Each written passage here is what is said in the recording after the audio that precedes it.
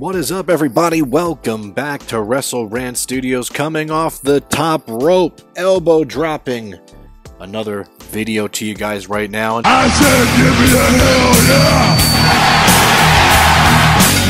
Best there is, best there was, best there ever will be.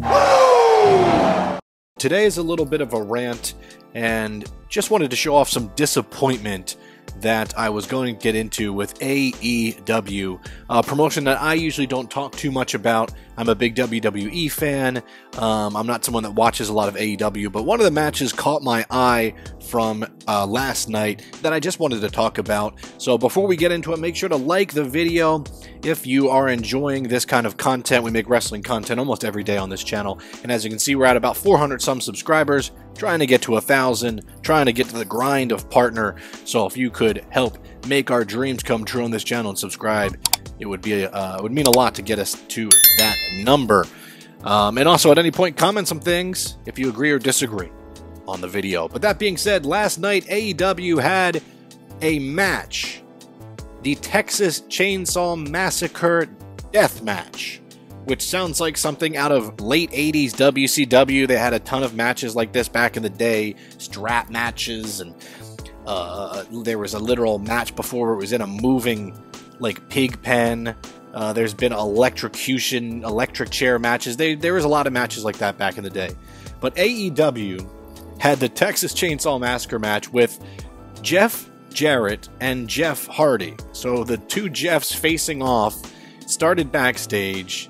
And at first I was wondering, what is this about? What's going on with this? I watched the match. But what really upset me was, at some point, Leatherface comes out randomly with a chainsaw that you would see at like a haunted house, where they come by and there's like a wooden tip on it and it makes noise, but it doesn't actually do anything. And he comes out, he's wielding it, and everyone's running away, and it's very hokey and gimmicky. And first of all, the guy playing Leatherface was probably about 5'10", 130 pounds. Could have had a bigger guy. But the fact that AEW is doing this with promotion really upsets me. Because when they first came out, the Khans really made sure they'd say, we're not going to be a gimmicky organization. Our belts are going to be the best looking belts. We're never going to just bow down to things and trends. And here they are promoting a game. The whole reason they did this match, the whole reason they did this whole entire bit and created a brand new quote championship belt was because they were promoting the Texas Chainsaw Massacre video game. Now, I don't mind if you're promoting an AEW video game. That's of course fine, or you have some sponsors. But to make an entire match out of a video game that has nothing to do with wrestling is ridiculous. Now, this is no hate towards the Texas Chainsaw Massacre franchise. Love it. I've been a big fan for a while. I totally understand if you like the belt design and want to pick one up. That's totally fine. I'm not blaming you as a fan. But I'm blaming AEW for doing this because it's cheap. Okay, and I know you might be saying, oh, well, Ryan, they're going to donate the money to Maui Relief Fund, and that's great. Of course, but they probably had to do that so they didn't get backlash. I just think it's ridiculous, though, to have a company like AEW that has all of the money and funding in the world to be doing brand deals like this.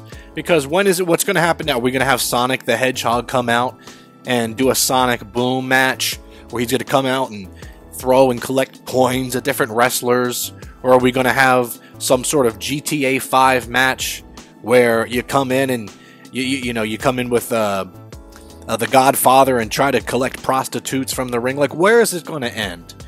I just think it's very gimmicky, and it basically goes against what AEW has said they were going to be from the beginning. Not a sellout. And this, to me, is a sellout move. It was very corny. It was very stupid. They tried to make you fear Leatherface when he came out, like this guy was actually going to do something. It did absolutely nothing. It added nothing to the match. And Jeff Jarrett won. Whoop-de-doo. God bless Jeff Jarrett. He's still doing his thing. No hate to him. He's got to be in his late 50s now, but to me, it's just showing that AEW is going down a direction creatively that reminds me of mid to late WCW, late 80s, and then when things were going really bad in the late 90s, early 2000s, when they ultimately went under. It feels like they are going down that route in so many different storylines. You know, besides MJF, who is amazing, there's not much that I look forward to with that company, and things like this really deter me. And if you didn't see the belt, I mean, it's ridiculous. I'm sorry. If you're a horror fan, sure, great, good for you. If you want it, I totally respect that. But as a wrestling fan, I love the gold belts. I love classic belts, the big gold from WCW, or the heavyweight championship, or the winged eagle, the intercontinental belts. But now in AEW, just have a Leatherface belt. It's just red with Leatherface on it. What's the point? What's the point of it?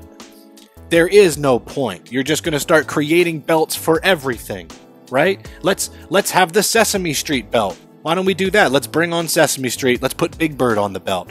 You know, let's do a belt for Jeopardy, right? Let's any show. Price is Right. Let's just make a belt for anything and call it a brand. And I just think that's stupid, and it's going down a dangerous path, because if they keep up with this and just keep adding these belts, it's just going to come across as nothing but a cheap money grab. And I just don't like it, because they made sure when AEW first started, the Young Bucks said, we are going to have high appeal for all of our belts. We are going to have the best belts in the industry. We take it high with pride. Well, guess what? That is not the case anymore, and I know that was years ago, but it just shows how quickly things can change. So, look, maybe I'm wrong here. If you liked the match, if you liked the gimmick and the belt, that is your opinion, and you are right in that opinion. There is no right or wrong opinion here, but I just feel like things are going to start getting really silly in AEW if they continue down this path of making matches based off of video games and movies. That's just not the route that I would want to go as a wrestling fan, and that's usually why I don't watch AEW. All respect to All Elite and their athletes and the wrestlers there. I know they work their butts off, but to me, that was just really ridiculous. So if you did agree with this, make sure to give this video a like, and once again, comment your opinion. Your comments mean a lot. They go a long way. And as I said earlier, if you're still here, hey, make sure to subscribe. You're getting wrestling content almost every day on this channel, and we'd really appreciate your support. That's it. That's Ryan signing off from the top rope for WrestleRant Studios. Give me the hell yeah!